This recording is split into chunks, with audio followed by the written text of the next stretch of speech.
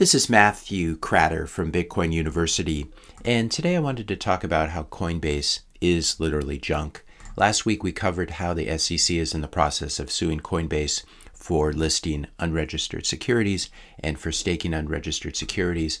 There were some additional developments over the weekend. CEO of Coinbase, Brian Armstrong, did an interview with the Wall Street Journal, which at this point I think he's probably wishing that he had not done. Predator on Twitter has a nice post about this. Brian Armstrong squirms and gives a non-answer when asked if Coinbase invests in projects that they later list to trade for retail customers. It appears that this is in fact true, as Jack Dorsey is asking here. I thought John Derritis here had a very nice response. Whoa, that is very wrong. If this is the case, they just committed one of the worst financial crimes of our generation. Think of how many people bought into a listed coin on their platform to only get wrecked in the following weeks after. Every time a coin was listed, it would plummet in price.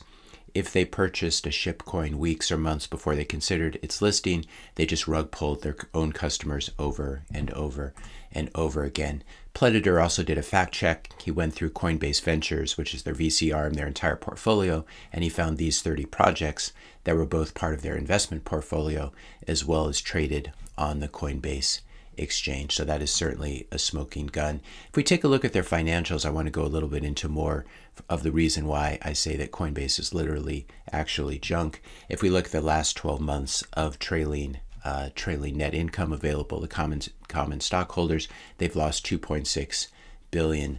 Now this is not a good thing because they happen to have long-term debt of $3.4 billion. And so they're hemorrhaging money, they're bleeding money. At the same time, they have this large amount of debt that they need to service. And if we take a look at their free cash flow, which is normally how you would think about whether a company can service their debt, they have negative free cash flow of $1.6 billion over the past 12 months. Now, these are very worrisome financial numbers, but they become even worse when you consider that these numbers are snapshots before the SEC's lawsuit.